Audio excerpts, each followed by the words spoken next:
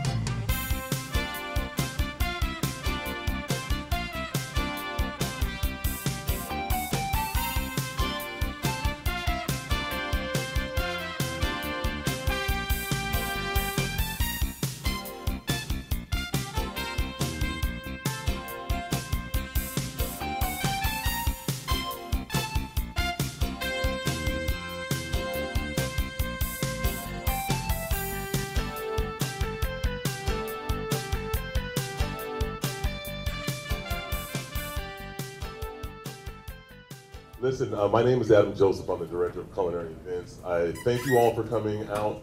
I'm going to assure you a very, very wonderful demonstration here today.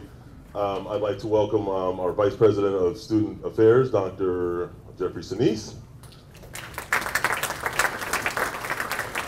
and our University Provost, Dr. Vera Gall. This demonstration is all being made possible by our Dean of College of Culinary Arts, Chef Kevin Duffy. Dean Kevin Duffy. So before we get started, I would like everybody to just stop for a second, be very quiet and very still for 10 seconds. Because what we're going to have today is something that you need to have your minds clear for, your spirits clear for, and your souls clear for, because it's going to be so invigorating. I had the opportunity of spending a couple of evenings with Chef the past couple of days, and she's going to bring a lot to you. What I'm going to sort of start this off by saying and reading to you is, according to the American Marketing Association, defines brand as a name, term, design, symbol, or any other feature that identifies one seller's good or services as distinct from those of other sellers. A brand may identify one item, a family of items, or all items of that seller. So what you're going to see right now is a brand. And how many people know of the brand Barbara Lynch? Say something about the brand Barbara Lynch. She won the James Beard Award. Okay, who else? Being from Boston, she's a role model to me. Okay, role model.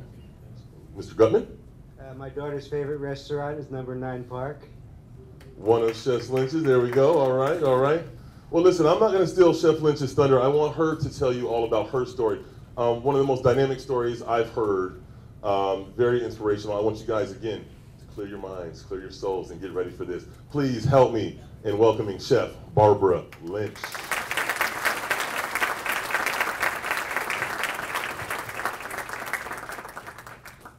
Wow, I'm nervous. How's it? How are you? I'm glad your daughter likes Number 9. Is she? Yeah. Thank you, actually, Maureen, Adam, Kevin, Chef Stanley, for getting me here. I know Maureen's worked on me for a while, because I'm really shy, but I actually love what I do. So cooking to me is like I don't know. I mean, I live and breathe it. How many of you, who wants to own a restaurant? Great. Who wants to have 5 restaurants? Who wants to be on the Food Network? Cool. One, only 2? Great.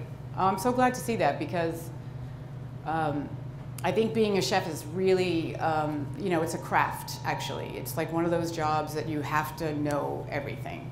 You have to know how does the grease trap work? How long does it take you to wash dishes? You know, you have to master that craft. I've been doing this for 25 years. I have 9 restaurants now. I have a catering company as well. I have a cooking store called cookbook store / cooking demonstration called Stir. And when I started cooking, God knows why I'm here, because I never went to culinary school. You guys, you're so lucky you're here. You're in school to learn, to be disciplined, to learn from masters. I didn't have that. I had that little, like, you know, work in restaurants, get screamed at, blah, blah, blah. So I had to become a tough person. You know, I had to be that, especially a girl on the line with about 10 guys. I had to change in the same room. But I loved every minute of it. I loved being on the line. I loved the pressure. I loved it when I mastered my dish and said, don't touch my saute pan or I'll kill you. Don't flip my fish or I'll kill you. I loved when I could meet my guys in the window and I'd have my dish up there first and say, come on, come on. And that's what I'm talking about, like the craft, the passion, the drive. You have to have all of that to succeed. And first, you have to love food and you have to love cooking. I don't mean you need to be a fanatic about food, because I have friends who love food more than I love food. I actually love the cooking part of it. I love that you can take potatoes and flour and an egg and make a dough.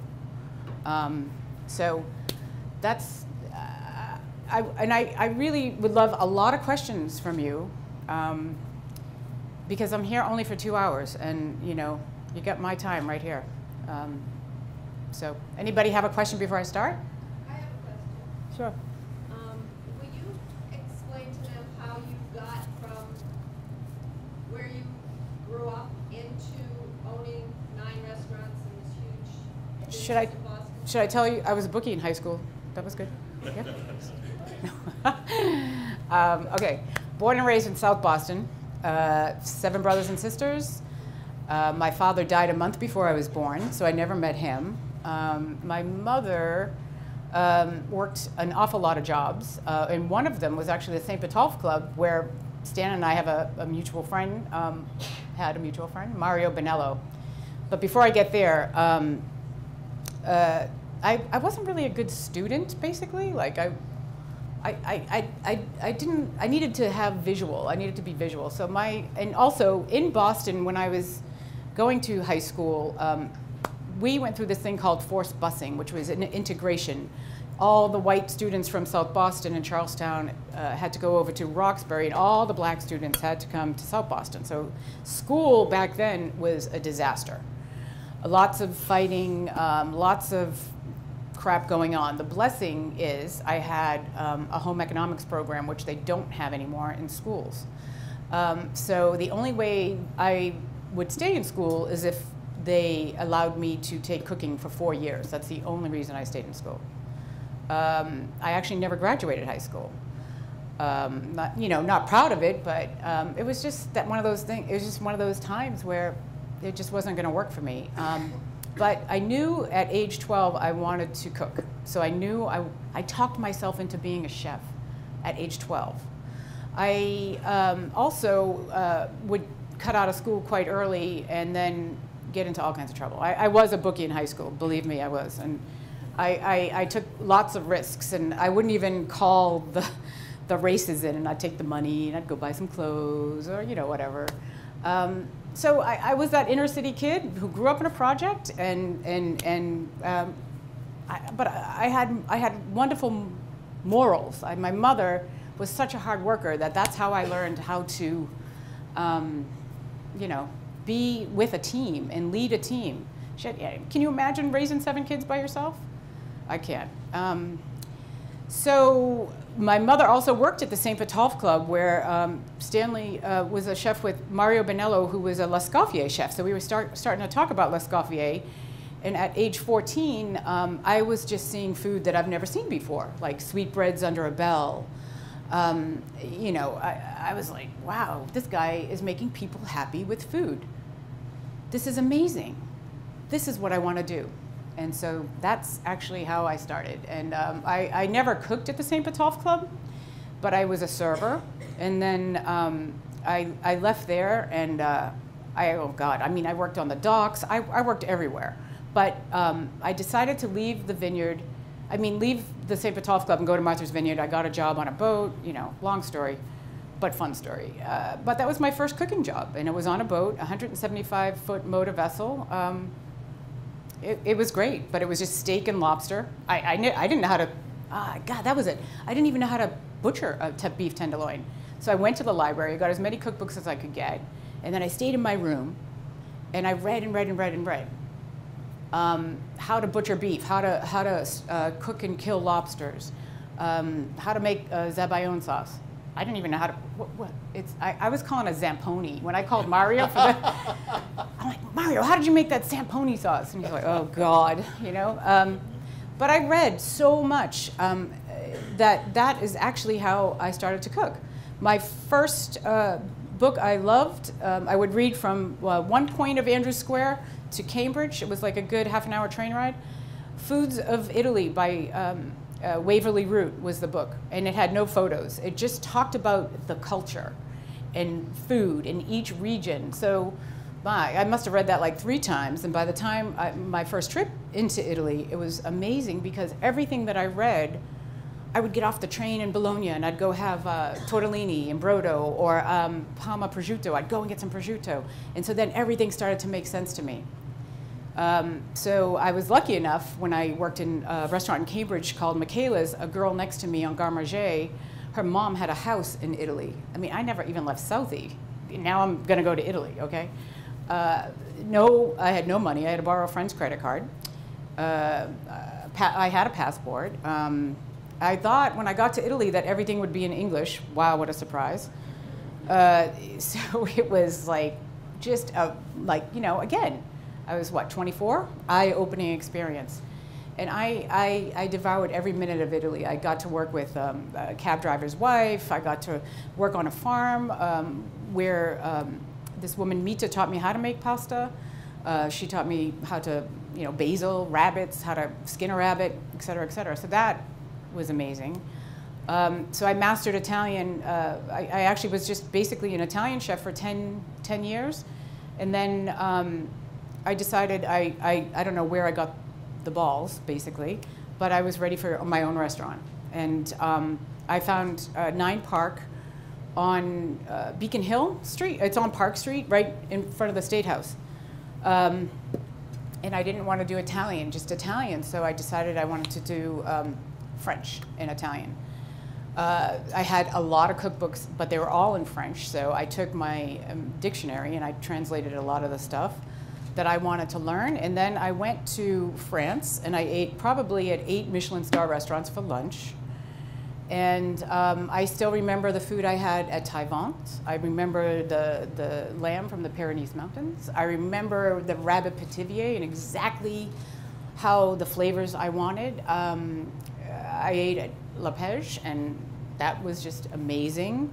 Ducasse was amazing, and you know, I loved it how I felt afterwards, like when you had the desserts or the minudis coming out, and then you know, got to have great champagnes, ports afterwards, and you know that feeling of satiation when you leave, you're like, oh my God, it was amazing.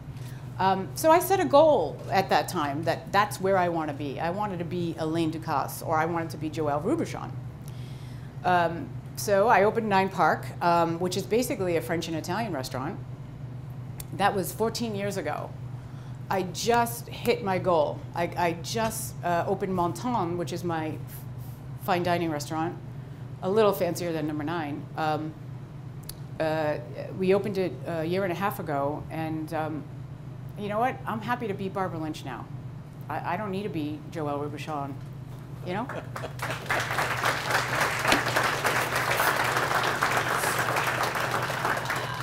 I guess I'm just trying to make a point, like, you know, you can do anything you want. You just talk yourself into it, just do it, especially if you're passionate. Don't worry about money. Oh my God, in my room, I would read, "Do what you love, money will follow." I read that like 10 times.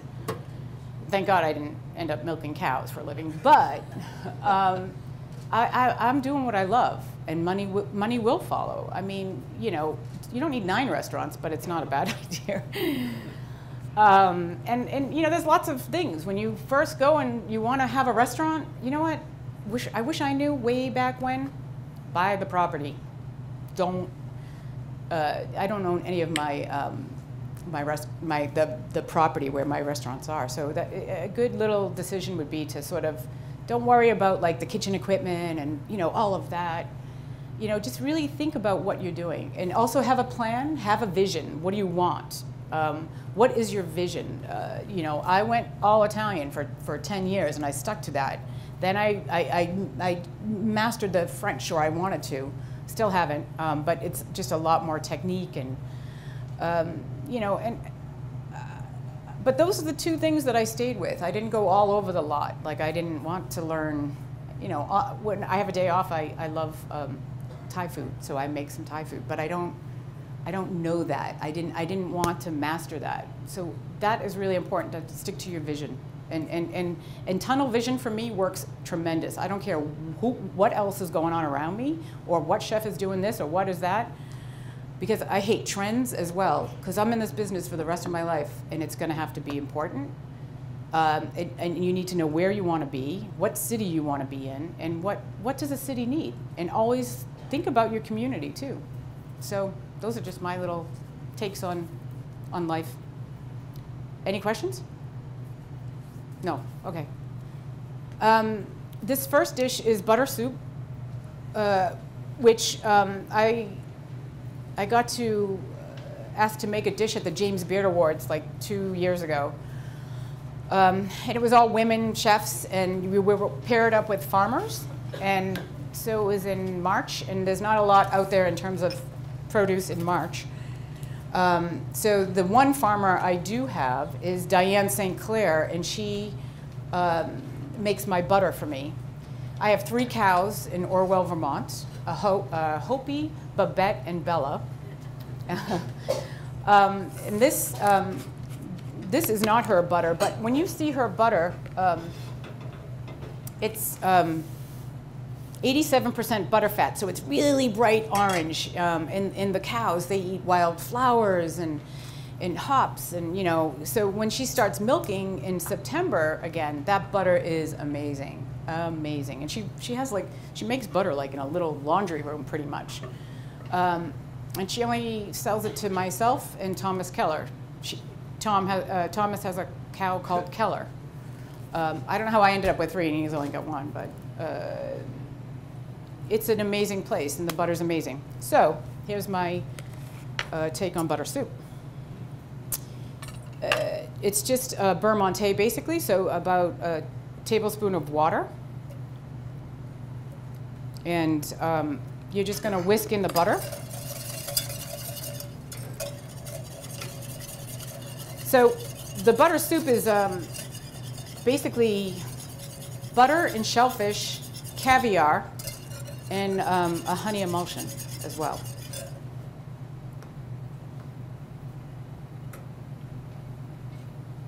Somebody talk. You guys are making me nervous. Talk. The farm that you have your cows on, do they make all the butter for all of the certain restaurants? Right now, it's only at 9 Park. Oh, okay. But I'm pretty sure I'm going to start getting it for Monton as well. The thing is, we don't have a supplier that delivers from Vermont. So we're just starting to work with a new company called Provisions. And hopefully, when they start, I'll start using more butter and buttermilk from her. Her buttermilk is amazing. So that's kind of what I want. Has anybody been up to Vermont lately? No? Is anybody from Boston? Besides, okay, cool. You have Yeah, I do. Well, I have my main produce is Chris Kurth from Sienna Farms in Sudbury, Massachusetts. He's married to Anna Sortorn from Oleana, and he has an amazing farm. I can't tell you, like, you eat his carrots and you want to die. They're so good. The broccoli's amazing. His greens are amazing. The Solvetta, the arugula, it's so peppery. Crinkle crust, yeah. Marijuana's really, I'm just kidding. All right, now you're alive. Awesome. This is Chris Henry, and he's my chef for 9 at Home, but he does a lot. He's also like my, he gets to come with me a lot. But it's basically, out of my 250 employees, I would say Chris and I work the closest because I actually do work with him on catering. People are surprised when I show up at their house and they don't know that I'm there. And we design menus and then, you know, especially when I'm traveling and have to do this kind of stuff, this is what he does. So basically, yeah, that'd be great. There's your butter. There's the soup. And then the honey emulsion is basically milk and honey already in here. And then we're just gonna froth it with a hand blender, and we can just poach the. So the shellfish is already cooked. So lobsters, basically 7 minutes I usually do for the claws, 4 minutes for the tail. I take them apart and do it. Mussels, as soon as they open, take them out. Clams, the same. And then you're just going to slowly bring them back up to temperature in your butter beurre monté, basically. Yep, salt, pepper, and I'm going to add a splash of lemon juice just to bring it alive. And then the honey and the milk, slightly warmed. And I always add an egg yolk because it helps froth it. I mean, you can also use soy lecithin as well, but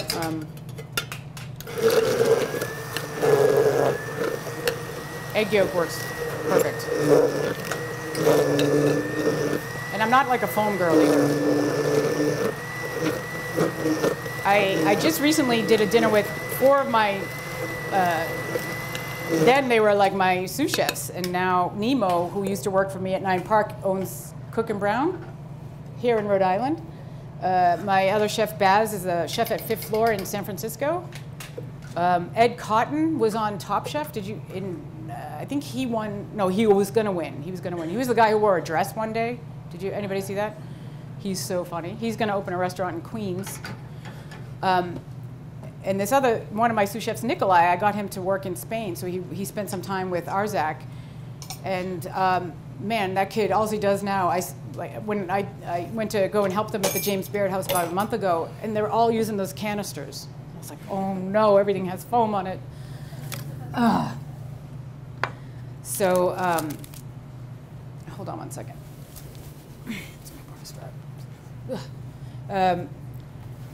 Basically, you're gonna put your shellfish right in the center. You can't eat a big bowl of this, by the way. So this is actually on the menu at Monton. I mean, it's not on the menu, but for VIPs or anybody who knows about the butter soup, we usually send it out as an amuse, as a starter.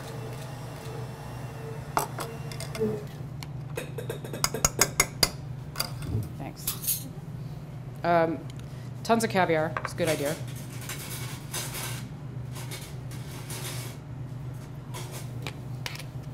And then the honey emulsion.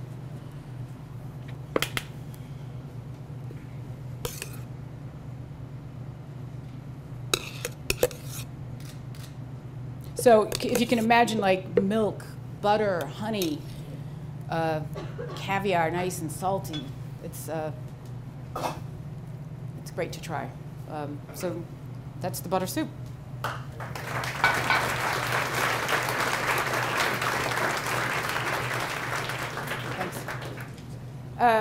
Any questions on that one? No? Yeah. Did you say the butter that you get is bright orange? Yeah. Does that like alter the color of the stuff? Oh my God, the soup is amazing when you see that. Yeah, it's like the color of a sunflower.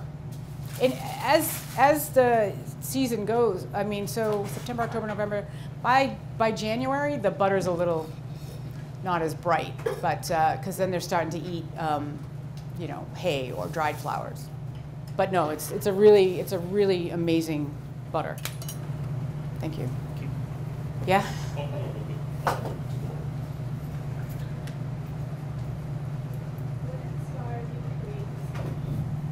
What inspired me to create this dish? Oh, the inspiration was I needed to work with a farmer, and that was the only farmer I had. So I was like, oh God, what am I going to make with butter, right? I don't want to make a tart. I don't want to do that. I want to make butter soup. And I think when I served this at the James Beard party, Gabrielle Hamilton must have ate about a pound of butter. Danny Meyer's wife had about a pound of butter, and Joël Robuchon's chef de cuisine was, where'd you get the butter?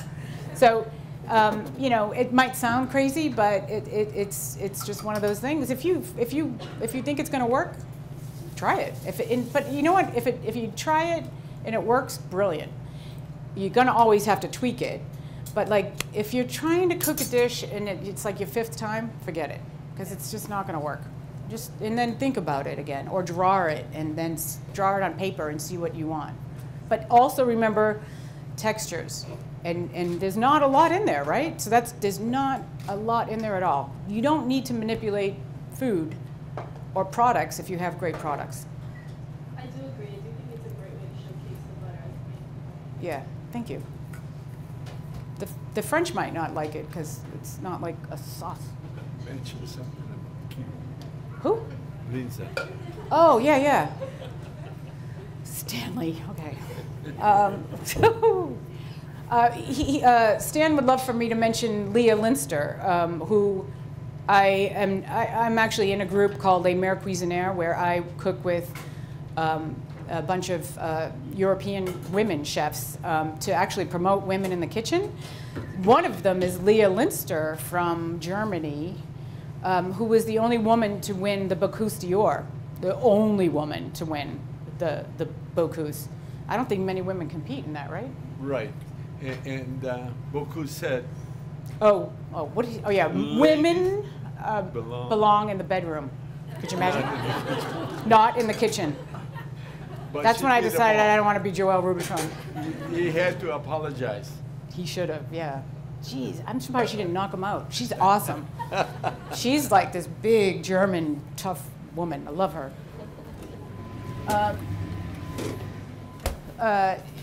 But Les Mères Cuisinières, when I get to that, I want to talk about the chicken because I actually did this in Courchevel with the girls, which is Elena Arzak, Anna Sophie Pick, Leah Linster, Christine Ferber. Do you know Christine Ferber? I love her. She just makes jellies and jams, and she's got a little shop in Alsace. Oh my God, but it's the best. You should try and get her book if anybody likes to make jellies and jams. It's called Mas Confitures. And Alain de Rose and Ariane Daguen from D'Artagnan. So that's a little group, and we go over there, and I was like, oh my God. It used to take a year off my life because I was so nervous. Like, I think French women are harder to cook with than French men because they don't say anything. I was pregnant. I was like 6 months pregnant in La Berge de l'Eau. That's where I cooked, and that was a nightmare because I was 6 months pregnant. I wasn't used to cryovacking or sous videing, but I thought I'd give it a try. And so we actually put, we had beautiful baby vegetables, and we blanched and cryovacked, but we actually put Brussels sprouts in it, and that just f***ed it all up. It was all gray.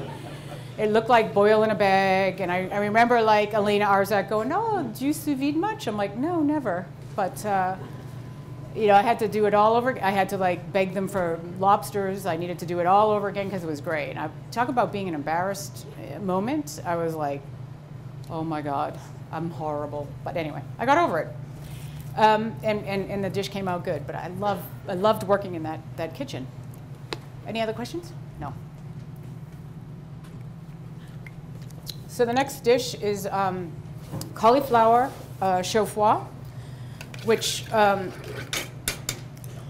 you know, I don't know about you, I love cauliflower, and I just sometimes think it's that underutilized vegetable.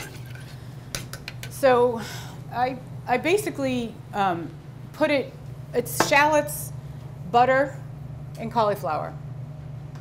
A little bit of butter. You want to sweat it out. You want to cook it for about 7 minutes, and then until it's tender. So make sure when you cut the cauliflower, cut it around the core and cut it all the same size, and it cooks quicker. Where's the cartouche? You gonna do it?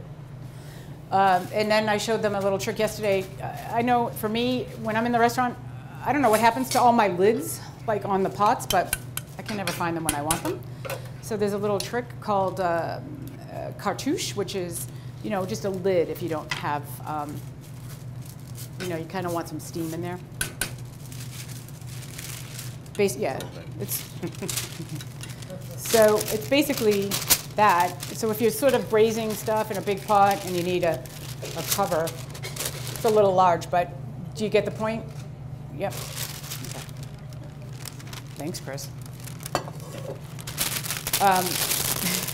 So then I would puree it through the Vitamix, the Vita Prep, and it's just basically cauliflower puree. It also has a little bit of heavy cream in it. So you want to blend it till it's nice and smooth, and then I actually put it through a chinois.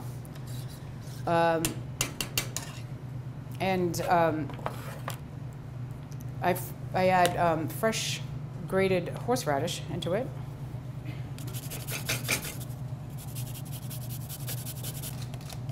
And then you're all familiar with gelatin, right? Gelatin? Okay, great. So this, you just bloom it, basically. I think it's usually, I usually do like 7 sheets to one quart. And it just sort of thickens it up. Oh, what I do is, hold on. I'm going to add the gelatin to this, and then we're going to set it in the soap pats and then freeze them because they're easier to pop out when they're frozen. This, if you don't have gelatin, like if you're cooking this at home and you don't have gelatin at home, it really makes a really good cauliflower soup. This is also gets a celery sauce, which is basically celery slowly cooked and then pureed in the blender as well. And that is basically it. We're going to top it with some caviar and brunoise celery, salt and pepper, and celery cream. Okay. Why is it called the chaud-froid? Hot and cold. There's a celery. Why? It's just Prepared hot, served cold. It's prepared hot and then served cold. I learned the basics, the classics, and in both cuisines, in Italian and French. And I just think that you can take, you can sort of take the classics and make into what you want, whatever dish you want. So I guess that's kind of the way I like to do it. Yeah? Yeah. And filet de beef Wellington is covered as well. Yeah. I do salmon as well, covered yeah. in it. So, yeah. Old good standard classics, but just twist them if you want. Don't go crazy, but you can change. So the gelatin is bloomed, and you strain out the water. And then you add it to your hot cauliflower.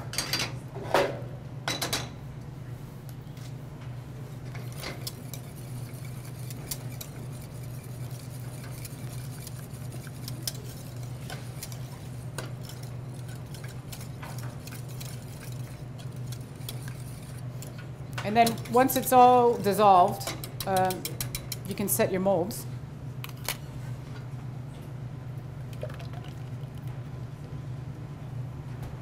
How is it? Yeah? Cool.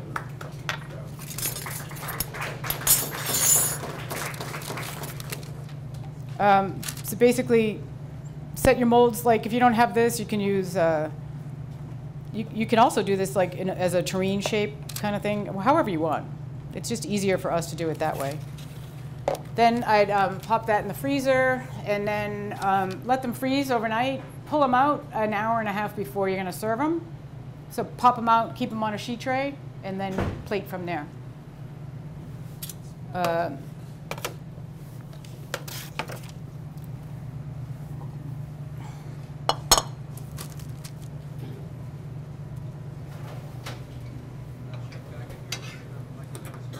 Huh? Can I get your opinion on molecular gastronomy? Repeat the question. He wants to get my take on molecular gastronomy. I like it, but I don't know it. It's very what do you feel like? How do you like it? Huh? It's just really interesting. I mean, science. Yeah, I love science, which I never knew I liked so much, because I didn't know I actually knew what I thought I knew. And then I taught at Harvard last year, and it was fun because I got to hang around with Harry McGee and talk about binders, pH balances, and so forth. Would I be a complete molecular chef? No, because I'm sorry, I don't know enough of it, and nor do I want to manipulate food that much. I don't like when I can taste chemicals in my mouth. I do like the idea of it, but astronauts, I mean, we've been doing that forever with astronaut food, you know, or Cheese Whiz, you know, stuff like that. So when you think about it, it's still, you're manipulating food to do something else. Totally, and I'm in awe of it. I don't think it's practical at all, like El Bulli is closed. You know, and I had dinner at Alinea, 24 courses, 24 okay courses. Like, you know, there were 3 that I thought were brilliant, so I kind of have a hard time too. Like, if you're going to be, you want to do 24 courses, they better all be brilliant. And sometimes it's just way too much for me to eat that, for my brain to take all that. So, does that answer your question? Yeah? Caviar? Huh? I was just gonna say, when you were there, did you feel like the food was more of an idea? You know, like it hadn't all gelled together. What was it that did? I hated it. I mean, the food I liked, but I hated the experience because it's every 3.5 minutes you were interrupted by a server. Eat it this way. Chef wants you to eat it that way. And I was like, oh my God. Plus, I hate when somebody tells me what to do. You know, it was just way too, like, even if I wanted a conversation with my husband, I couldn't because it was interrupted that many times. So it wasn't a good dining experience, but yes, it was, you know, a lot to take in and interesting. Oh, thanks. Any more questions at the moment? Hold on one second.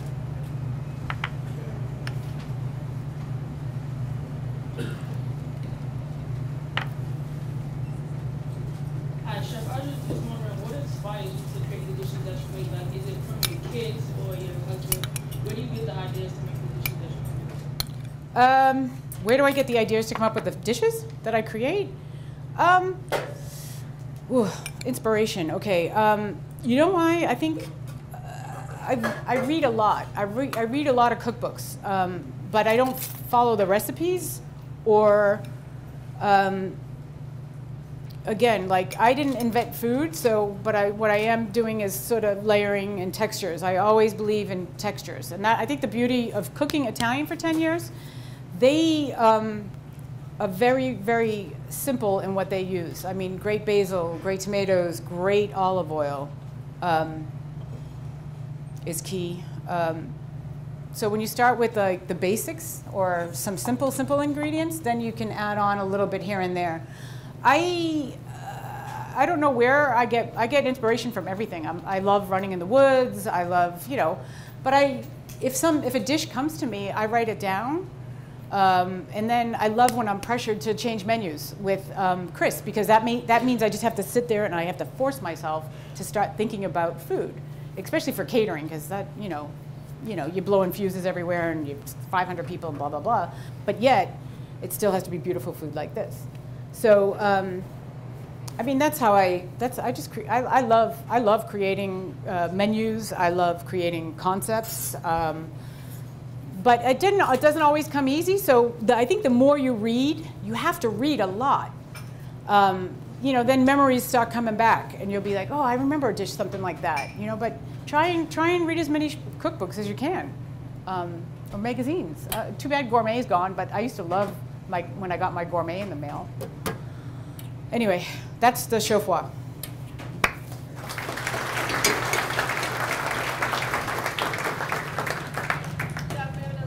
Okay. What type of caviar do you use for this dish? This was the American sturgeon caviar. Paddlefish, American sturgeon. Did you like it? Yeah. I love caviar. I don't know, what was I telling you last night? My new habit? Oh my God, it's very bad. I ate 2 ounces of caviar with like this little rye bread. We make rye rolls at Monton, and you slice those thin and toast them with no butter, and then you take it off and you put the sweet butter on it and a lot of caviar. And oh my God, I've been doing that like for once a week now. I have to stop. It's expensive. It's too early. Too early? Yeah, put them back in the freezer in the freezer. Okay. Do we have a freezer here? No. This next dish is called the prune stuffed gnocchi, which is kind of like my signature dish, or this is something I created. I think it was back in 1999 or something. Art Culinaire called. Do you know Art Culinaire? Do you know that magazine? Yeah? Okay. So they wanted me to come up with 6 gnocchi recipes. And I had to do it in like 2 weeks. So again, you have to be forced to sort of start to think about what you would want. And you know, it's a magazine that's, your colleagues are in it, so you kind of want to be creative, but you don't want to be too crazy. So this dish is actually a potato dough with a little bit of flour. Basically, the potatoes get riced, and I let them cool completely for all my gnocchi dough, actually.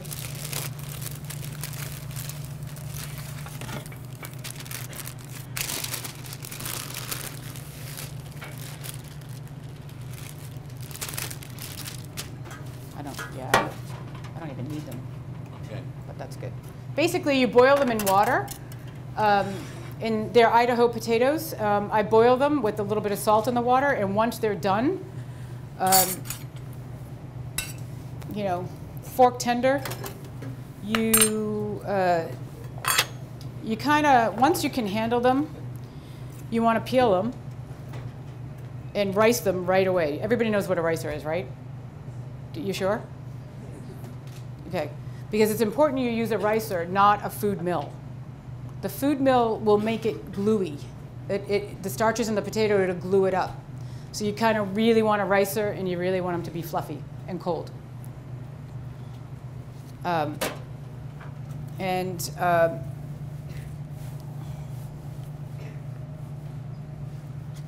You know, normally it's like 10 potatoes, but you have the recipe in there. So, 1 egg. God, I can't even crack an egg. Jesus. Sorry. Oh, Stanley. Oh, my God.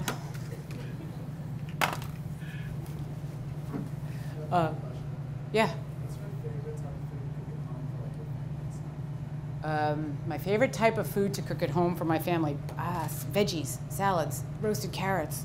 I don't know why, but you know, it used to be chicken, but then I'm like, just don't like just roasted chicken anymore. I need to have the poulet rouge chicken, the red feathered chickens that are like grown a little longer. They feed them a little longer, and this thing has thighs, and the meat in that thing is amazing.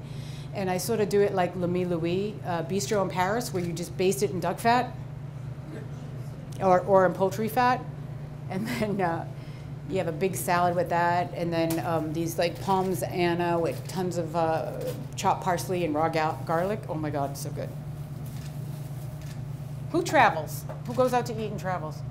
I know you're students, but you gotta try to save some money and go out to eat. Okay?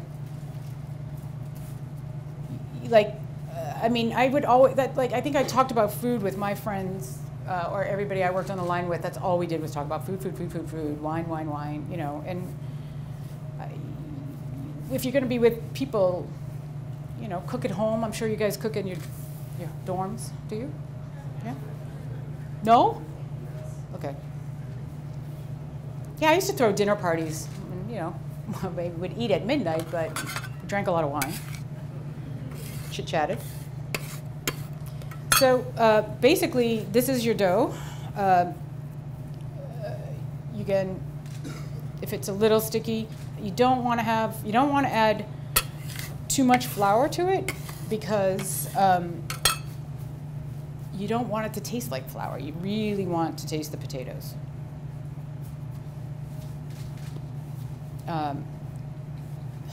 That's that. I know I have a rolling pin. Yeah. Jeff, can you talk a little bit when you have about the food costs and how you keep everything with 9 different businesses kind of working properly as far as food costs? Yes, food cost is so important because you'll lose your restaurant if you don't know it. You need. What are you laughing at over there? What are you seriously? We always have Kendra for cost control. It's no joke. I'm telling you, 9 Park. I had one chef, and it was every month he was $10,000 over. I'm like, what the fuck is this? Jesus, you know. And it's like, I mean, he can cook. He's got a great personality, but I can't understand the $10,000 every month. I mean, we're gonna tank. And you know, I kind of like let them try to figure it out. But after the 3rd month, I'm like, I can't do this anymore. So there's kind of 3 things. You got to look at waste. Where's it all going? Your menu. You got to attack the menu, and you need to attack the invoices. Every day you should look at your invoices because you know, prices go up and down. And you also need to see what's coming in the door and do you like it. So that's really important. I mean, I didn't know anything. I did not have a business background, but I knew I knew how to cook, and I knew that food and beverage is what's gonna make your restaurant succeed. And then you have to watch your labor costs. So you have to be smart about a lot of that stuff. And then when you design restaurants, it's really important to design them from whatever cuisine you're going to do, like your menu. For my last 3 restaurants, I actually worked with a kitchen designer, which I'd never worked with before. And before, I had all my equipment was like from companies. And then this time, I wanted it custom made because I didn't like the way the equipment fit. It never fit in correctly, you know? So I designed the menus first for Monton, and then I decided how many plates I'm gonna need and how many, you know, so everything has a home. Everything has a home in that kitchen. So it's pretty amazing. If you ever come and visit, you should check out the kitchen. We have a Maltini stove, which I never had because I couldn't afford it, you know, when you're first starting out. But it was the goal to work on a Maltini, so I got it. And that piece of equipment is going to last for hundreds and hundreds of years. They make it in France, they shipped it over, and it's an amazing stove, right? So that's also important too. Your menus, you don't ever have. This was his fault. Was he had 2? You know, I'm like, Jesus. So salt cod and codfish. So you have 2 proteins on one dish is already going to kill you. You know, especially for appetizers, like the cauliflower chaud-froid that you just had is cauliflower. So you can use caviar. You're gonna fit that into your cost. What do you teach? What is your food cost usually for restaurants? What do you think?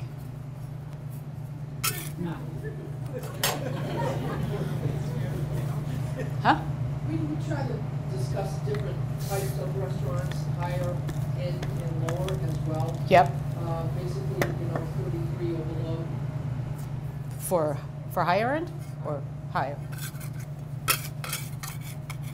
Yeah. What's your food cost At 9, usually 30. Yeah. At B&G, the cost is higher because it's seafood, all seafood, but the labor's lower. I mean, I get so much shit from having a $25 lobster roll, but it's a pound and a half of lobster, so, and it's cooked. We cook it, but it's really good. So this dough is, again, potato dough. Can everybody see? And you use the cutters.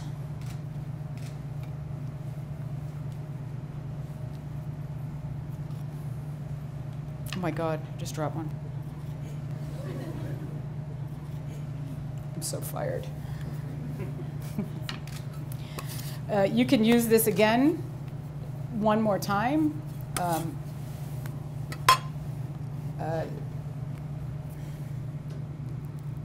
This is prune filling, so it's basically prunes cooked in Vinsanto or Madeira if you can't find Vinsanto. You cook them to plump them up, and then you just puree them in the blender. And it's nice to have a little pastry bag. You fold them over. And again, with pasta, you want to be so gentle, like really gentle. You don't want to smash it.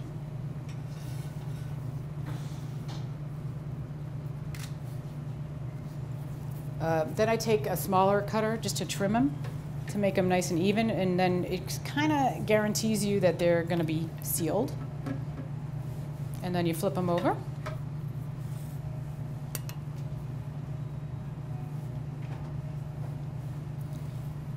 I remember when Tiffany Top Chef did this on TV. Oh my God, my friends called me.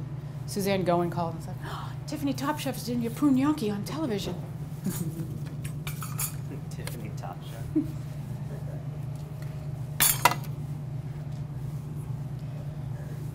Any questions on this one?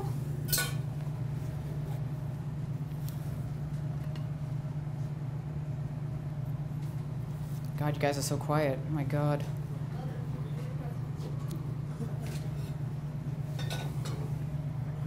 What were some of the other recipes that you came up with for that night?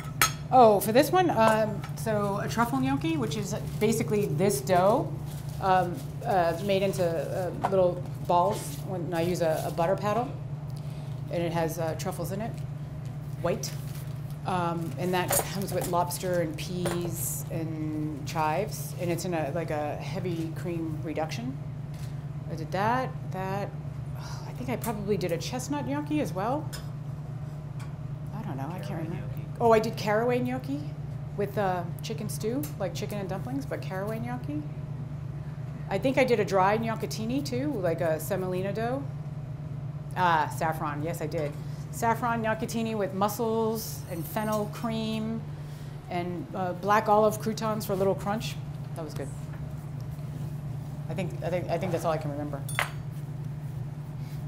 So basically, this is your dough. This is your pasta. You need to freeze this right away because it's a potato dough and it'll oxidize if you don't. So not only will it oxidize, but it'll get really soggy, Who's ever made pasta? Wow, cool. Do you like it? Yeah? Do you make gnocchi? Do you cool your potatoes? Try it, works. Also for catering company, you can use instant mashed potatoes, by the way. So the Hungry Jacks, you can reconstitute them and make a dough as well with instant mashed potatoes. I use that a little bit in catering if I have to do gnocchi for 500. It's like, I'll be here forever ricing potatoes, blah, blah, blah. The Italians use that. So when you see gnocchi in a case in Italy, I'm like, how do they keep them what happens? How come they're not oxidizing? And then I figured it out. It's got to be instant potatoes. So I started fooling around with the instant potatoes, and it works. And it tastes just like this. It also works for Pommes Roubaixant if you want to if you are ever in a hurry, Top Chef-y kind of thing, you can use them too. Chef, we have another question. What? What made you think about using a prune filling compared to maybe something else? Oh, well, I love prunes. Sometimes we need them in our diet. Just kidding. Full of them today, Stanley. So I want, this is again, the Italians would kill me because I'm screwing up their recipes here, okay? I'm taking a gnocchi, I'm filling it with prunes, and I'm serving it with foie gras. They would never do that. So that's why I filled it with prunes, because it's a savory dish. And this dish gets, the sauce is equal parts foie gras and butter. So a pound of foie gras and a pound of butter mixed in the Cuisinart, and then you put it through a tammy to sort of get the veins out, put it back in the fridge. So now you're gonna make a beurre, basically like a beurre blanc. My reduction is shallots, Madeira, and some fresh thyme, and then I already cleared it through a chinois, and you're gonna whisk in the butter. So that's that sauce. And then it gets seared foie on top with dried prunes and almonds for crunch. And that's why I make them into that shape. So it kind of, it holds the piece of seared foie, you know, it holds the prunes, and it's good. Does it sound good to you? Yeah. Chef, can you talk a little bit about your teams with all the different businesses? So, you know, you have different teams. How do you organize on the Yeah, I mean, you know, obviously I can't be in every restaurant every night or every day, every night. I can't. I have a daughter too who's 7. My husband's going to kill me anyway. I have an executive chef, Colin Lynch, no relation, but he's been working with me for 11 years. He went to the CIA, he was a graduate of the CIA, and he used to come in with his parents to Number 9 all the time, and he wanted to eat. And then, you know, when he graduated, he wanted to come and work for me. And I didn't have space for him at 9 Park, but I did have space for him at B&G Oysters. And he was a kid who just wanted to be at 9 Park. He loved B&G. And as soon as the chef who was $10,000, as soon as that guy was gone, then Colin came in, and he's been with me for what, 10 or 11 years? So he took over 9 Park for me as a chef de cuisine as I was opening up B&G and the butcher shop, and at that time Plum Produce. I had a produce store as well. Colin and I, he was just a chef de cuisine there. Now he's executive chef of all 9 restaurants. So he and I work very closely together on all menus. We also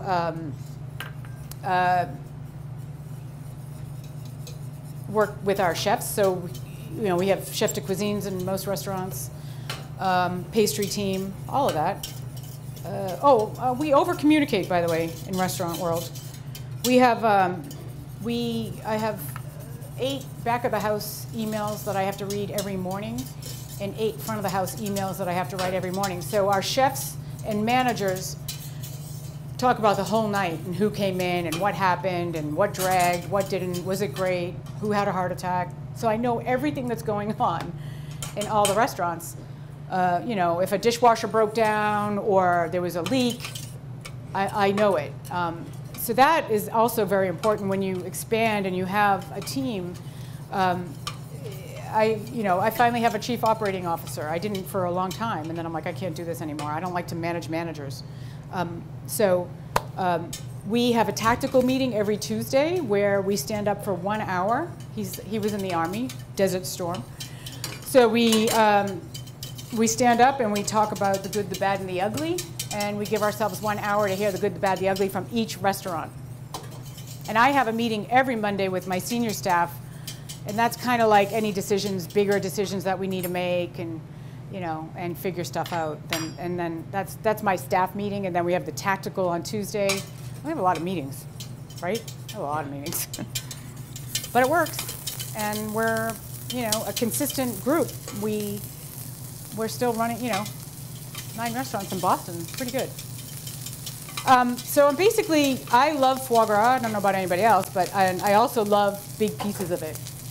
Like Christmas Eve, I usually treat myself to a half a lobe of foie gras. You know, think about wrapping presents. You know, that kind of stuff.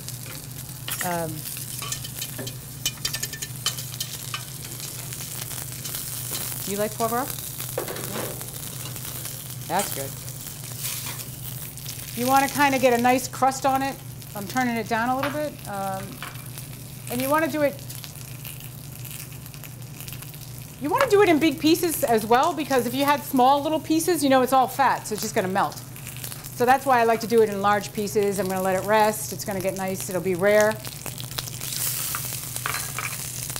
You can add shallots and thyme and baste it if you want.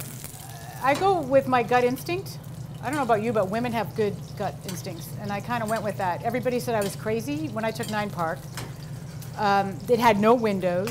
It was a shoe store, but I knew that's where I wanted to be there. Or I like when I started to design in my head that I was going to own a restaurant. I wanted to be in the Back Bay where Mario was, where this private club was that I worked at. You know, Back Bay, Beacon Hill. Like I knew the clientele I wanted to feed. So when I found 9 Park, I was like, oh, well, how many square feet is it? And they said 3,000. I said, great, that will work. I never even saw the inside of it. And then I got the landlord on the phone, and I signed my lease like the day I got married or something like that. And that was great. And I never knew how to write a business plan, but I had a look at what you have. You have all of this. You're learning so much. I didn't even know how to write a business plan. I owed the IRS $75,000. Oh my God. And I, had an Isuzu Trooper that I won playing blackjack. I won $1,800 playing blackjack. So if you have a vision and you have the drive and you have the passion, then go for it and be smart about it and be conservative. Like don't think you're going to go and set these huge expectations. Start off slow and you can always grow into it. I started with 9 Park. So I have 60 seats, or 69, and then 30 in the cafe. Oh my God, I was crazy when I was younger. I had a lunch menu, a dining room menu, a cafe menu, a vegetarian menu, the cheese menu. Now, I look at that now and I go, what was I thinking, right? And I drove my chefs crazy. We changed all the time. But that was me, young, wanting to have a lot of stuff going on. And then, as soon as I started to expand more and we had to control more, then I started to take those layers off like an onion. You start to peel those layers back and you start to sort of relax into who you are and what you want. And then you want to sort of perfect everything that you're learning now and that you've learned in your 20s. And then by the time you're 35, 38, I hope you have your shit together and you know what you want. That's and then continue to go that route, continue your path, and don't let anything else persuade you. Follow what you have inside. Seriously, I did. I knew I was going to own a restaurant. I knew I was going to be a chef. I didn't know I'd be this successful. I thought I'd have a sub shop. Honestly, I did. I thought I was going to have a steak and cheese joint or something. Maybe I will when I retire. I don't know. Thanks, Chris. So this sauce, I don't know if anybody has my cookbook, but this is the hardest sauce to ever make because it'll break if you heat it up too high. So you really just have to have it warm. And then once the gnocchis are floating, they're good to go. So it takes like 4 minutes.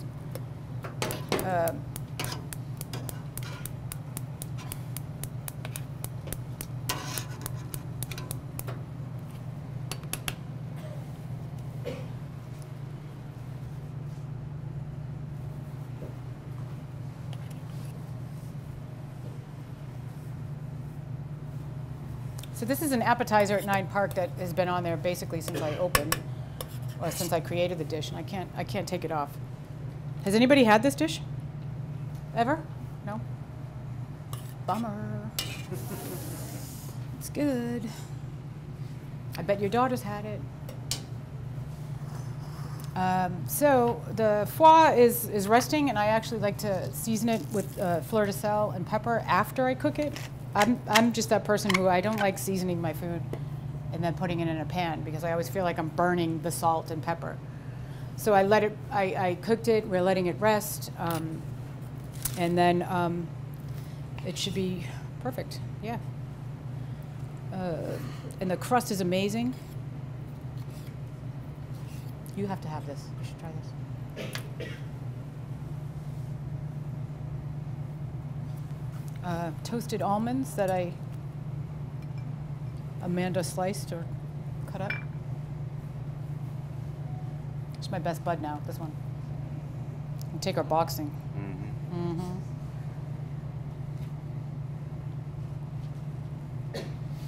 Will you talk a little bit about what you think about when you're designing a plate like that, as far as plating it? Again, color, texture. I like textures. I'm a very layered person. I got a lot of layers to me.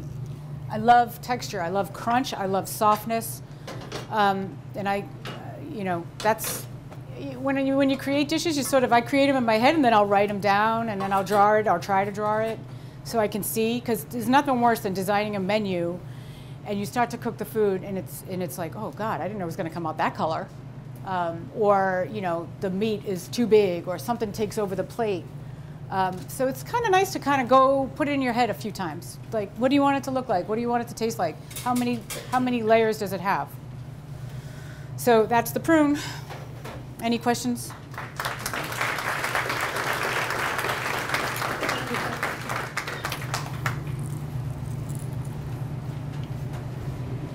Hello.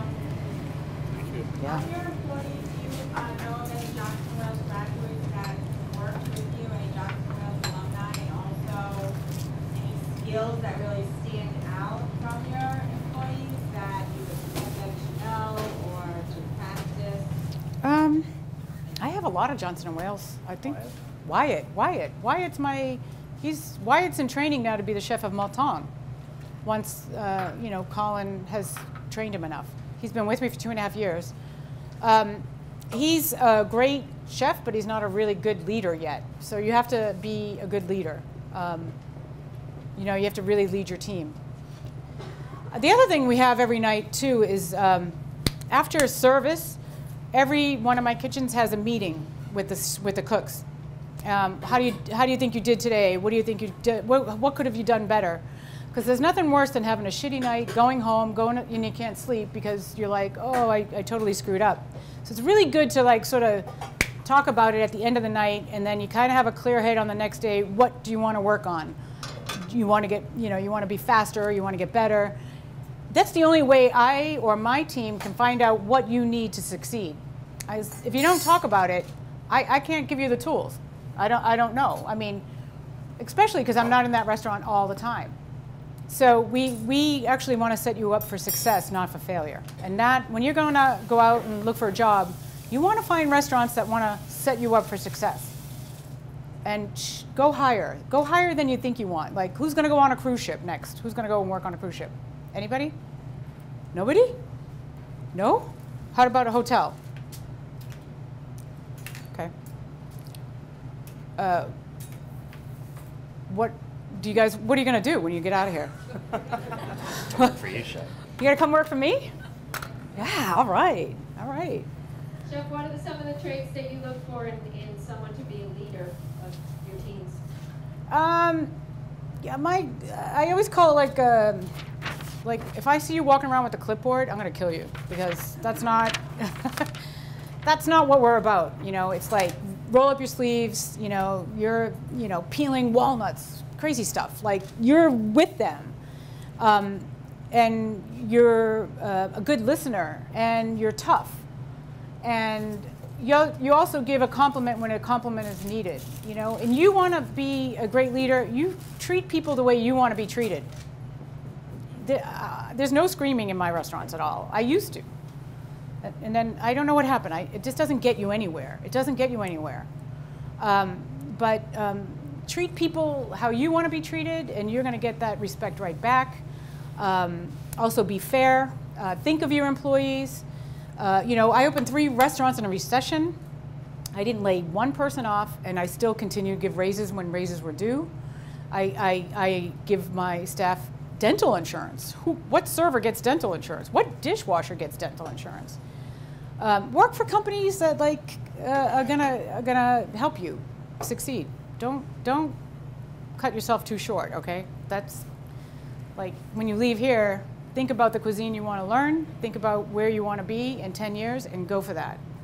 And don't ever sell yourself short. You're already here. This is a good start. Oh God, I'm looking for people who actually never worked in a restaurant before sometimes, so I can teach them. And I don't like them to have bad management skills from another restaurant. That's the beauty of having a lot of restaurants too, because you can hire within. And mine are all different. They're not all 9 number 9 parks. They're completely have their own character. I have to say, my wine director and I have worked together for, what, 25 years? So I'm quite spoiled with Catherine Saleri, who was also like a self-taught, she was a sommelier, and now she's my wine director. And think how hard her job is, okay? Think about having to talk about Burgundy or Chablis every night to staff. But my staff stays because of the wine knowledge they get. We do wine words every night in one of our restaurants. She still, for the 9 lists that she has, it's only her and this other girl, Kate Smith, who went here as well, Johnson & Wales. She was on the line, she was on Garde Manger, and I made that thing. She cried so many times. I was like, oh my God. Then she left, and then she came back, but she wanted in front of the house. But it's Kat Saleri and Kate Smith who are basically doing, have a cup of cold water, who do the wine program there. And that's wine words every night, plus pre-meal. We always talk about the food. You know, I mean, we give them so much information. They leave, you know, with journals by the time they leave the company. So that's really important. Yeah, you have to talk about it all the time. And taste. They taste once a bottle a night or whatever. And then we do blind tastes. You know, we'll cover all the bottles, and then they have to tell us what grape it is. We have wine makers come in all the time. You know, John Trimbach comes in at least once every 3 months. So they come and they talk about it, and they talk about the soil. Also, Kat, when she travels, she writes it all down, and she's a freak right now. She's talking about minerals all the time, rocks and minerals, why soil is completely different. And she's in love with what she's finding out. So that's also great, you know. So we give them that information. Is that good? Yeah? Awesome. So this next dish is a poulet en pan, which is another take on like a bread dough, but it's not like a bread dough. There's no yeast in it, so you don't have to worry about it at all. It's basically flour, butter, a little sugar and salt, and some water. Some water. And you take a chicken. I actually take the whole wing off because when it's done, it's easier to slice. Otherwise, you're going to hit the bone, hit the wings. And you're going to stuff it with mirepoix, onion, celery, carrots. You can stuff it with whatever you want, basically, but I like the simple onion, celery, and carrots. When you eat this dish, it's meant for like a picnic kind of thing. So if you're coming and you have family coming, this is, you just start picking at it, or you can slice it. It's never going to look beautiful, but I did do this in Courchevel with the girls. Black truffles all inside the chicken, and it was amazing. And then I also did it with tiny roasted potatoes mixed with rosemary, olive oil, and salt, and then did these foil packages. So you got a poulet en pan and these beautiful roasted potatoes and rosemary. And then I also did sauce made with the liver, the neck, the wings, but also had vin jaune, a wine that is almost oxidized, like, and that was the quick jus with that. It was really amazing. But this is the simple version. This is less, you know, truffles. But yeah. What? Yeah, yeah. Restaurant week? Yes, twice, right? March and August, yeah. Not Monton, though.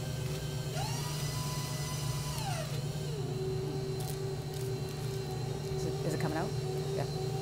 Any other questions?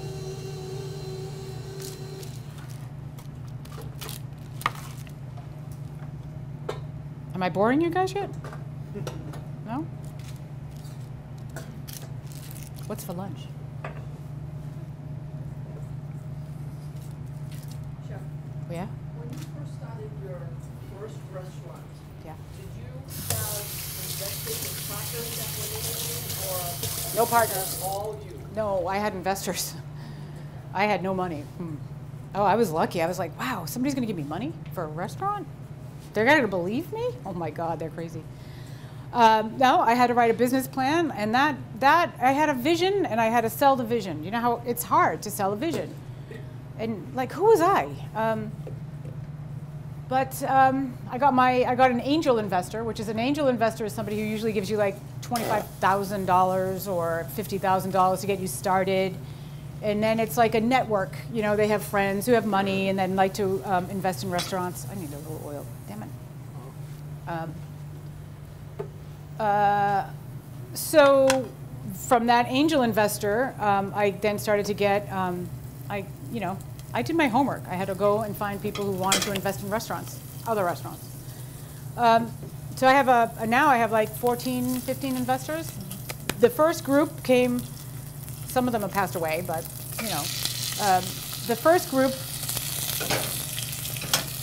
stayed with number 9, B&G, Butcher Shop. You know, they added on, they continued. And then I got some new ones for the Congress Street project because a lot of people thought I was crazy and you're way too early, you're a pioneer, there's nothing down there. I was born down there. I know what's going to happen down there. I know that area very well. And the building I'm in now, I knew as a little kid when my mother walked me down the street. I'd go right down A Street, and then there's my restaurants right now. And it used to be old Boston costumes. So as a little kid, I'd be like, oh, look at, you know, like Big Bird or whatever. But it's an old warehouse. It's an old wool warehouse. And out, down around that area, there's tons of wool warehouses. So that's how I, yeah. Can you tell, for those who may not know, exactly where the Congress Street, what's there? What's there? So it's 15, okay, so it's one big building that somebody, a developer bought like 7 years ago. It's one long building, and in that building I have three concepts. One is drink downstairs, which is the craft of the cocktail bar, and it's all about the ice at drink. We have ice made for us in Gloucester, Massachusetts, into these 300-pound blocks, clear blue ice, glacier ice. And then they ship it to Somerville, and then they break it down into 30-pound blocks. So if you come into drink, they're chiseling away. You know, you get the perfect rock. Like if you have Scotch on the rock, it's got the perfect rock. And then we have other ice too. But it's all about ice and the craft of the cocktail. And I designed that bar with, I hate endorsing anybody's liquor bottles. So I don't have any bottles up here at all. It's punch bowls, it's vintage glassware. We make all our own bitters, our tonic water. I mean, they're crazy down there. And I also flip the bar. There's no back bar whatsoever. So all the bar is in front. And so it's like you were a chef. You pull out your drawers, there's all your mise en place for your cocktails. The back bar is all basically for chilled glassware. It's nothing like getting a cocktail with a warm glass, right? So that's drink. And then upstairs is a restaurant called Sportello, which is sort of my take. I used to work at Brigham's as a kid. So it's counters. It's a counter service, and it's Italian, modern, looks modern, but it still looks like a diner in a way. And that's my Italian restaurant and bakery. We have a little bakery. And then next to that is Monton, my fine dining restaurant. And each restaurant has their own kitchen, their own finishing kitchen. And downstairs, I have one large kitchen that my catering company, we all work in. So it's basically built like a hotel kitchen, but it's not a hotel kitchen. You know what I mean? But it's based on that. Like I have a kitchen manager who, you know, checks in all the produce and goes into their proper locations. I have a meat room, I have a fish room. So all fish gets butchered in the fish room, all meat gets butchered in the meat room. It has a really big bakery, we have a chocolate room, et cetera, et cetera. Yeah. Okay, so just let me finish this. I'm just showing you how to make, I made a quick sauce with this. So whatever chicken was left, I just, you know, caramelize it, get it nice and caramelized. And then I just hit it with water, and I had some mirepoix left over, and I just made a quick jus. And you can totally do that. If you have mushrooms or whatever. Just wanted to show you can use everything on the bird. Where's my dough? Oh, sorry. So here's your bread dough. Thank you, Chef. Go ahead. When you were starting your first restaurant, how did you go after advertising, and how did you get the word out that you were opening? Word of mouth. I never advertise still, till this day. I hate it. I don't hate it, I just don't do it. But now it's different. It's completely different now. Social media, tweeting, texting, all of that. You sort of have to do it. I'm not even on Facebook. Me personally, I'm not, but the restaurants are. When I first opened, it was, you know, before I opened 9 Park, I got a few awards. It was from Food and Wine magazine. I got Best Chef, you know, Rising Star Chef. Boston Magazine, I got a lot of press on that. So there was some accolades already happening, so I had a little bit of a name. But no, I never advertised, and then you basically wait till you get a review, and the review can either make you or break you, I guess, sometimes. You know what I mean? So if you get 2 stars or 1 and you want 3, then you gotta believe in your reviewer, take it for what it is, and then fix it. Don't say that they're cuckoo or whatever, but take it in and take that criticism and grow from that. So once you get press and really good press, you can, you know, other newspapers, New York Times will grab it, or Bon Appetit will grab it. So that's kind of how that works, that PR system, I think. It works for me. Is that, any other questions?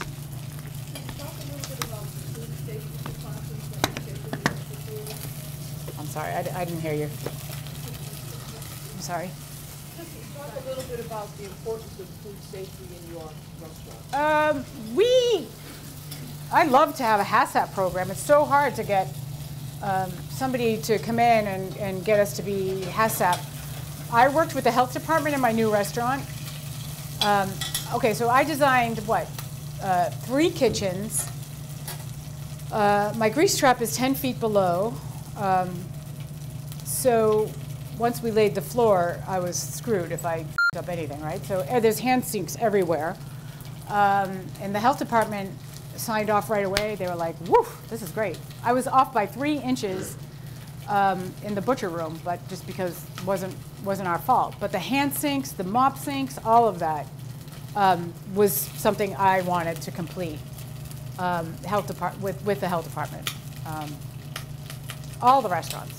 But Montagne is should be the model of clean. I know I don't wear a hat, I'm sorry, but. Chef Kendra, who asked that question, is our food safety director. Okay. Keeps us all in line. Yeah. Doctor, what do you think about gloves? I hate them, but Yeah. I don't know. I have a hard time with them. I like to feel the food. I know I just made a mess here, but this chicken, this is it. So you just wrap your chicken and put it back in the fridge because there's a lot of butter in this dough, as you can see. So you want to let it you know, get nice and cold.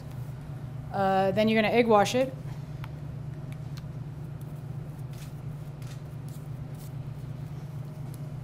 I like a little fleur de sel and some rosemary. If you don't have it, you don't need it. Then you bake it for about an hour and a half at 350, 375. And then let it come out and let it sit as long as it possibly can because it's still in there and it's still steaming. And then you can, do you have a knife?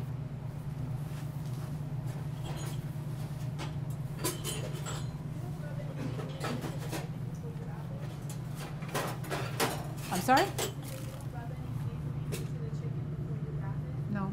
But the mirepoix had salt and pepper in it. If you do that, would it prevent the dough from sticking? It wouldn't, but it would get wet. So if you salted it, the water starts to come out. Like basically, I had it wrapped in chicken. I mean, in a towel, to stop.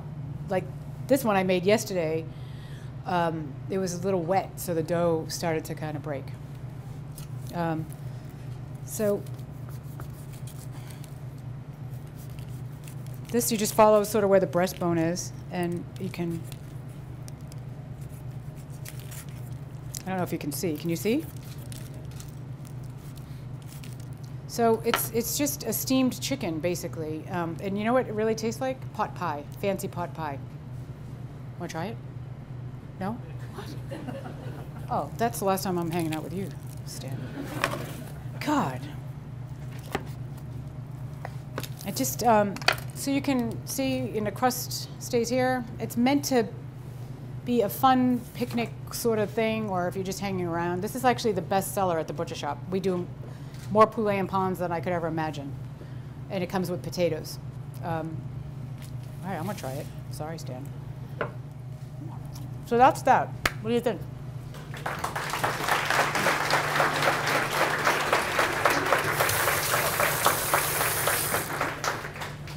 When you purchase your food from your vendors, do you look for, like, do you want very high quality, or do you shop around for your things?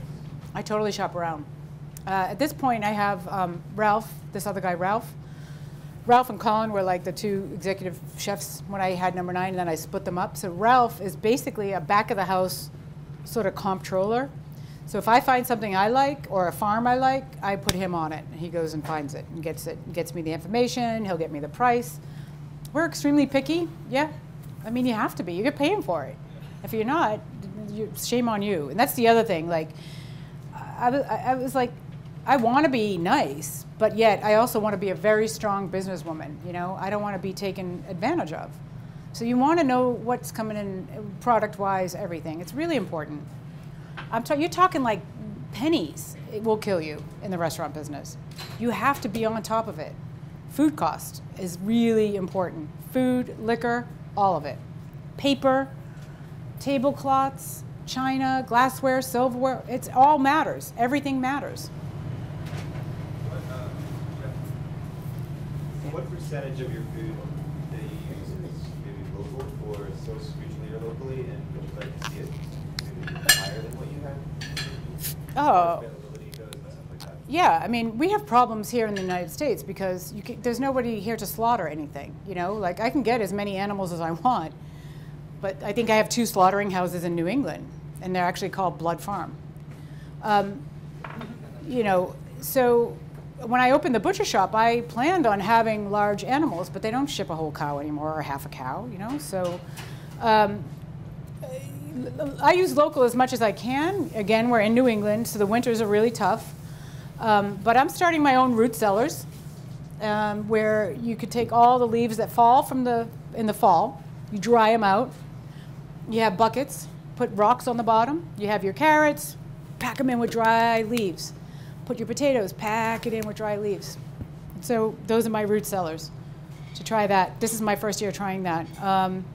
Also working with my state to have recycling centers around where we are, and then having a compost station so that we can use and we can grow stuff ourselves. As far as a community compost or more just for your restaurants? Community. I want to work in community.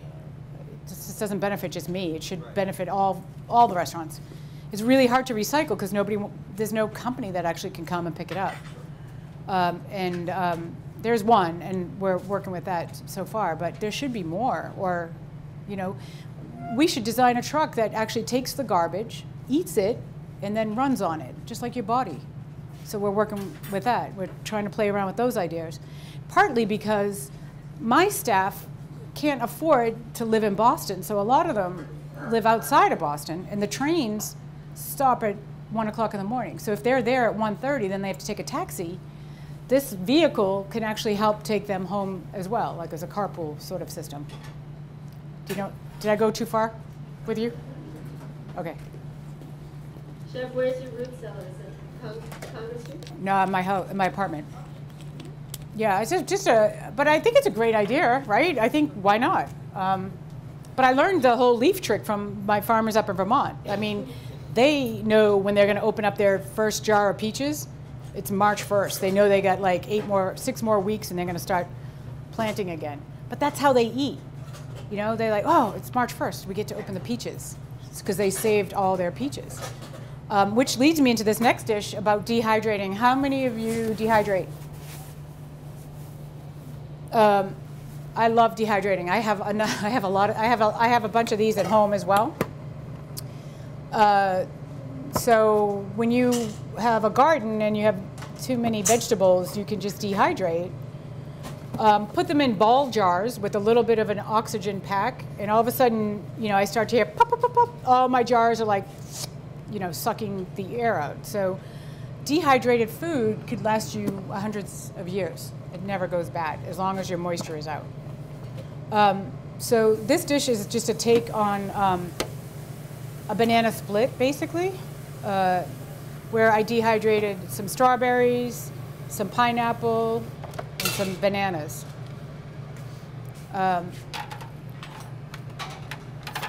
Thanks. We're going to heat the cream up. You can help me here. We're going to just heat the cream up and pour it over chocolate, 72% bitter, sweet. I think that's what we used. Yep. Also, we made walnut powder, which is basically walnuts dehydrated and then pulverized. Did you put them back in after that? After you pulverize them, did you put them back in? No, I did use a little bit of tapioca maltodextrin, Oh, yeah. which binds fat. Yeah, so tapioca maltodextrin, which binds fat, he also used to hold this together. So basically a chocolate ganache with dehydrated vegetables and whipped creme fraiche is going to be the banana split. I don't need to show you how to slice a banana and all that, right? I feel like and then I had extra strawberries left, so I just kind of put them in sugar yesterday, and I cooked them this morning just to get some of the syrup for this dish. It's hard to find good pastry chefs, actually. I don't know why. Like, they're all crazy. I had one that used to use so much saran wrap, I was going to kill her. Kill her. It's like trying to unpackage stuff was like, took me a year. But she was good. You know who I love? Claudia Fleming. Do you know her, Claudia?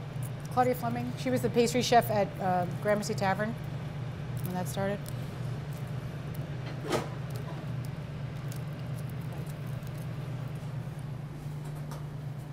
what are some of the things you've got coming up that you're going to be doing out in the rest of the world instead of the Johnson? Now I'm starting a new company. It's all about this stuff. It's called Blink, Barbara Lynch Instant Nutrition Company. And it's making food products on the go, but it's basically all nutrition food. And I'm starting a small manufacturing company in Boston, sort of a modern manufacturing plant is my next, I guess, phase of life, I guess. Do you take internship students? All the time.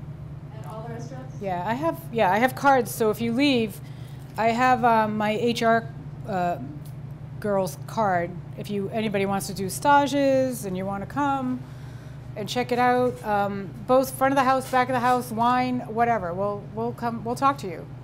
I used to go to all the career, like at CIA, I'd go up to the career fair. Vermont, I'd go. I don't know. You have them here?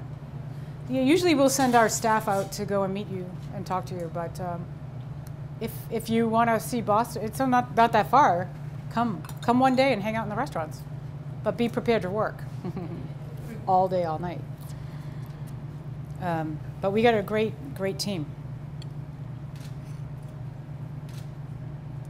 So basically, that's the banana split. So again, how easy was that, right? Cream and chocolate, dehydrated fruits, and creme fraiche. You don't. Oh, where's the powder? Oops, sorry. The powder.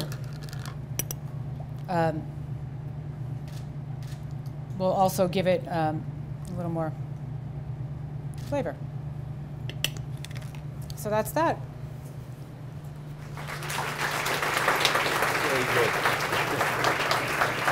Great. Thank you. Do you have any other questions? Okay, I'll turn it over to Dean Duffy. Enjoy it.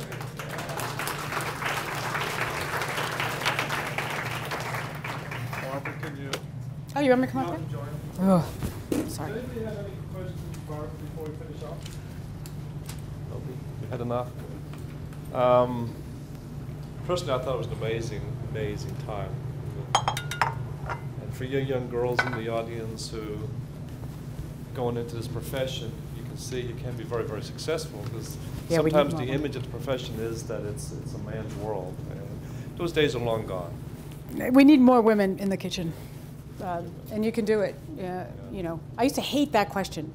How is it like to be a woman in the kitchen? I don't know. Same as a man, but you know, it is tougher. But it's the same. As long as you love what you do, you're gonna be able to do it. And business too. I love business. I never did. I never thought I did, but now I love it. I never went into this profession thinking I'm going to make money. Actually, it wasn't about money. It was about the instant gratification I can get when I can feed people. I get instant gratification if somebody likes something. If somebody doesn't, I go like a freak. I'm like, oh my God, take it off the menu. So it's all about how you want to feel for the rest of your life. What do you want to do? What do you want to accomplish? And really do what you really want. And if it's passion, then go for it. If it's wine, go for it. Pastry, bread, go for it. But be the best you can do. Try and be the best, because you have one life, and it's yours. Barbara, we've got a couple of gifts for you. Oh. We really appreciate you coming down and presenting to the students. I think it was tremendous. I think hopefully everybody realizes what an amazing lady Barbara is, and appreciate the hard work that she has put in to be as successful as she is. It's not easy, and I hope you realize that, but if you persevere and you're willing to work hard, you can be successful.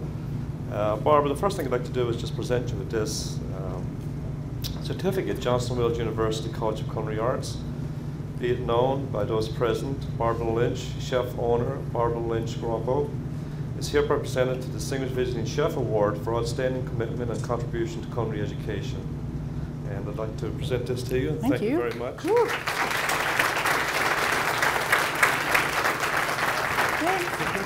That's awesome. Thank you. And Stanley is going to present you with our 164th Distinguished Visiting Chef Medal. Yeah, look at that. Whoa. Thank you. Barbara now joins the rank of some of the most famous chefs in the world who have actually come here and presented to students over the last, many years, Stanley? Since 78. Yeah. 78. Just so you should know, by the way, Stanley Neek was instrumental in starting this program in 1978. So we've had 164 distinguished visiting chefs since then, and Stanley has been present for 162 of them. So he has assisted 162 distinguished visiting chefs. Stanley owns his own restaurant up near Worcester, Massachusetts. He built it himself. It's a castle. It's called a castle. It's a castle with a moat and a drawbridge. And Stanley is 88 years old and still puts his uniform on and goes to work every day. So,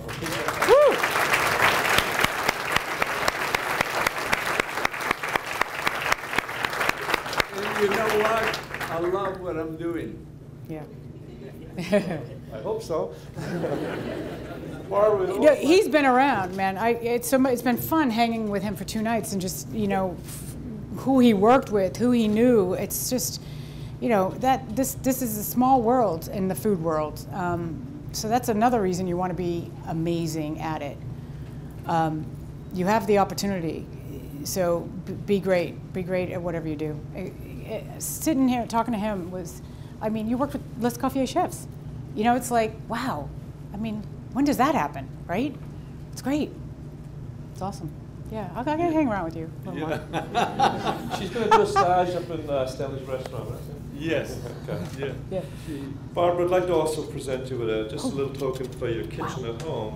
And it's a knife kit, and it says, for the kitchen of Barbara Lynch, distinguished visiting chef. Oh my God, that's amazing. It's so fun. It actually comes apart. You can watch it, but it's a nice little knife kit. So Thank you so much. Who makes that? Do you guys make that? We are a supplier of knife with the company that we work with. Cool. Wow. Does that for us.